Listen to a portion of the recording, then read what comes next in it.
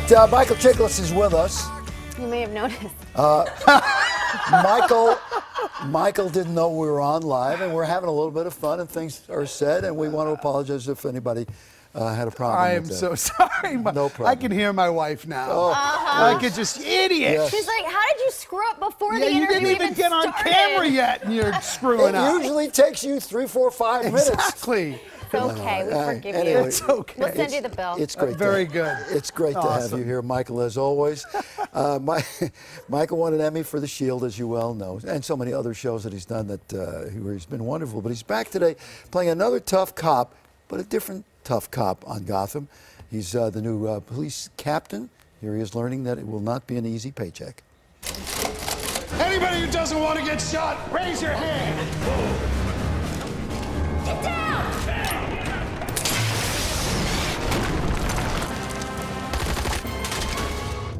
A damn rocket launcher? Welcome to Gotham, Cap. Sir, they're asking for their pants. Read them their rights. Doesn't say squat about pants. Wait. Tell them whoever gives up where they got the damn rocket launcher gets to wear pants. The rest can go naked for all I care. Perfect. Okay. You're playing this role. What was it in this? Because I'm sure people always want you to play Vic Mackey again in everything you do. This is not Vic Mackey, right? No, and it's not the commish. It's not any of the cops I've played, but there's obviously a familiarity to it. But it's decidedly different. Barnes is a different guy. He's a law and order zealot, so he will not break the law. He will not break the law, but he's going into a murky world here. Yeah, because he's like Yes. a good guy, bad guy. We're not sure. Well, you're not sure, but you'll see as time goes on what drives him. There's a lot of reveals coming up in future episodes, and the great thing is that you really don't know which way he's going. And this guy is tough as nails. He's a hard guy, but there's reasons for it. And it's just, it just felt like the expression, if the shoe fits. Yeah. It just felt like a shoe that fit perfectly. I thought the same thing when I found out you were going to be in this. I'm like, what took him so long? Well, yeah, it's sort of, when the opportunity came along, I spoke to Bruno Heller. He was talking to me about it. My wife and I sort of looked at each other and went, so Gotham, right? Yeah. And I read the script, and it was phenomenal opening episode for my character, where he comes in and sort of changes the culture of Gotham, the GCPD immediately. Right. And also there were other things about it that were quite attractive to me, like the fact that there are several old friends of mine in this show. Donald Logue and I go back all the way back to the first years of the commish. She did a guest episode, and Sean Pertwee and I worked together, and Richard Kind and I. So there's a lot of old friends. There's a lot of it's a real mix of the old and the new.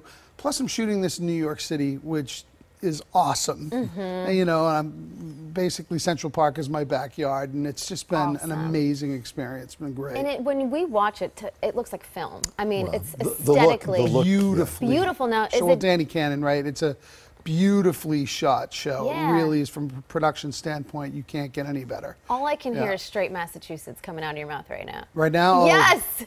Well, yeah, Phenomenal. it's phenomenal.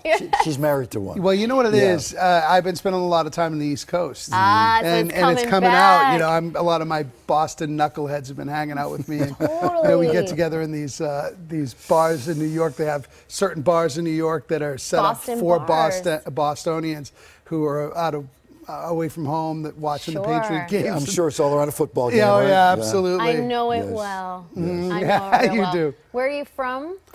I was born in Lowell, raised in Andover, Okay. Mass, and then I went to Boston University. So, I'm a Bostonian. Yeah. really. Well, I remember seeing you at the beginning of the Patriots Super Bowl stuff. Yeah, oh, yeah. Yeah. Oh, yeah, yeah. Die Listen, Hard. I've been to all of their Super Bowls. And I don't want to get into this fan. Patriots arrogance thing that happens here. About, What are you talking you know what I'm about? talking Yeah, about. well, They're kind of awesome. they You all kind of become win. Belichickian when this happens. Yeah, listen, you know what? Honestly, I think the thing that I most admire about Tom, and Tom Brady and I are friends, is that, he doesn't talk smack. Right. He won't do that. He likes to talk on the field, and that's it. And how about a guy who did not have, he wasn't thought of as going to be a great quarterback, and maybe the 2 or 3 or 1 greatest quarterback ever. I think those are the things that he's most grateful for, that people underestimated him, because those are the things that drive him. Hey, you know to be what? underestimated. People underestimated you, because I go back to when you first did your first big stuff here, and you did a movie that people didn't like you for. Yeah. Not. I understand. Whether you were good or not, they just didn't like the That thematic movie, part of the movie. Okay. Yeah. And you had to pull yourself back up, and you Yeah. really did. Well, there's something about adversity that defines you, right? How you respond to it. You can either wither and fade, or you can stand up and, put your best foot forward and do your best work and let the work speak for itself. That's, to me, at the end of the day, and that's, I think, maybe why I feel a point of relation with Tom, is that, I don't want to talk smack. I just want the work to speak for itself. I want to go and do my best work, and hopefully people will respond to that. And, going back to Gotham, this is one of those shows that it's a pure entertainment and people love it. I mean, we just went to the New York Comic-Con. Oh, yeah. Like, well, Comic-Con is, superstar. it's craziness. Did you wear like a cape or something? No, 'Cause I feel like no. Yeah, they would love you for a number of reasons. Yeah, there's Comic-Con. there was a lot to talk about and a lot of different things that they were into, but man, the people in this cast, I think they do a really remarkable job. Like Robin Lord Taylor, playing Penguin. This kid is perfect in this role. He's perfect. He's really breaking out with it too. What a sweet kid too. We've right? met a lot of these guys and Sweetest gals. kid. It's cool. Yeah. It's a great cast. It really is. I mean, and I know that pitch sold in the room, right? I mean, if I'm an executive and you walk in and say, okay, here it is. A prequel to Batman, only we're going to see it through the eyes of a young James Gordon before he's a commissioner and when he's a detective. Okay. Sold. Okay. Because now you have hundreds of characters, thousands of stories, tried years and of a huge built-in audience. Here we go. And that's not even talking about the look. Right. Believe me, the look is part of the star of the show. Oh my God, Yeah. it sure is. Yeah. It's gorgeous. We got to go. You Gorgeous. did the whole interview, and you were fine.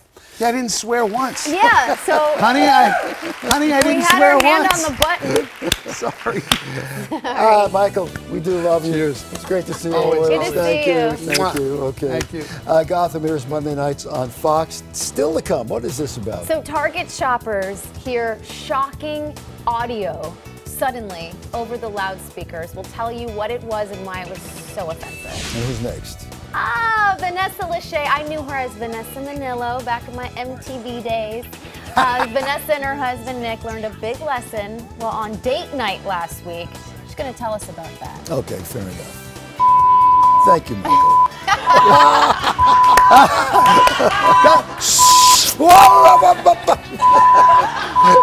At least we can laugh at